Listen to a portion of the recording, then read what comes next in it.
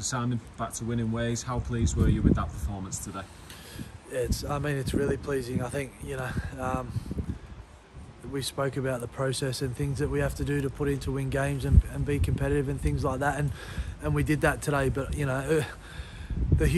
had a huge impact today. It was clear, from warm up, just when we run out, we're getting clapped. We got Widnes fans behind us singing the chants and things like that. It just makes a huge difference, and you could feel the buzz about the stadium again, and that's important because the game is nothing without fans, and it certainly helps our performance today, and it was really good to be in front of them again.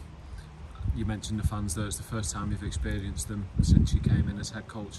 How good was that feeling when you walked out and you're seeing them in the stands? Massive, and you can just feel it, that even when we're doing good things, the cheer and they get behind the lads, and like I said, from the warm-up, from minute one, they were right behind us, and I've previously spoke about it. It's important because we want to feel the love from them. We want to feel, the boys want to feel the support, and they also want to feel the groans in that when it's not going our way or when we need to pick up our performance. But I thought in terms of our effort and what we did off the ball and our intent in D was clear to see. It was really, really good. And again, it was good last week, but we just couldn't replicate that over and over again for different reasons, and we did that this week. But it's we're in progress here. We're not going to be perfect all the time, but we know what we need to do to be where we want to be as a team, and we're getting there slowly, and we're going to have ups and downs in that, but it helps when we've got some bodies to come off the bench and do what they did today. Early on we were in control and couldn't get over the line. Were you pleased with the way that we stuck at it, and then in the second half we had the chance to pull some big points? Yeah, it was, because we were really good in yardage with our completion rate. We must have been at high 90s, if not 100% completion, which again is good.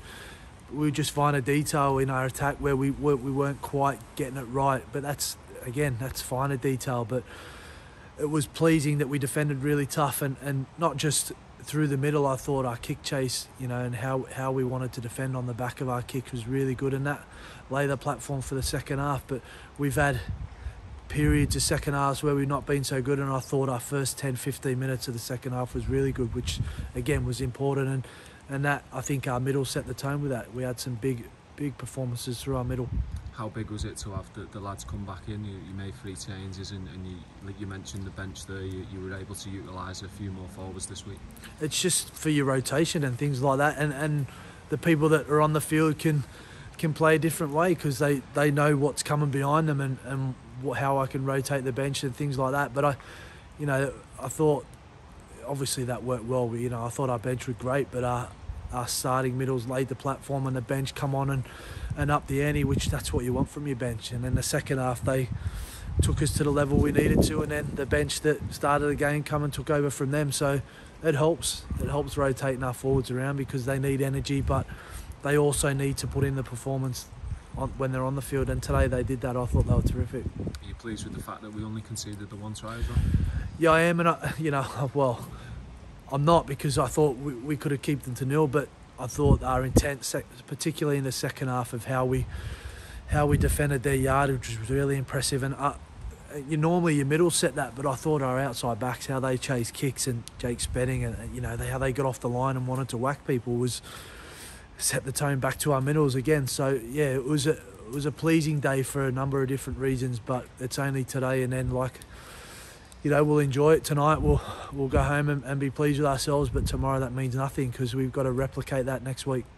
You touched on it there.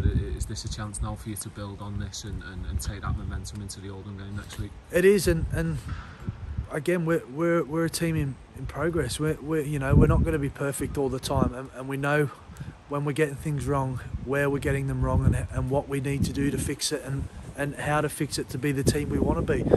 So, it's not going to be perfect all the time, but we also understand that we've got to put this in all the time to be competitive and to win games. So, like I say, it's pleasing we won today, and it's certainly pleasing that we can perform like that in front of our fans, the first time they're back here.